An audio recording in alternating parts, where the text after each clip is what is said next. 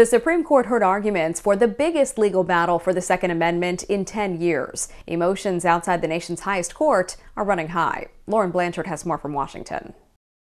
America needs all us to speak out, even when you have to fight to find the words. Activists for gun reform and gun rights gathered outside the Supreme Court Wednesday. Anybody who is a law-abiding citizen should have the right to carry a firearm to defend themselves. As inside, the 6-3 conservative majority court heard arguments on New York's century-old gun permit law. It requires people to prove proper cause for a concealed gun permit. Carrying a firearm outside the home is a fundamental constitutional right.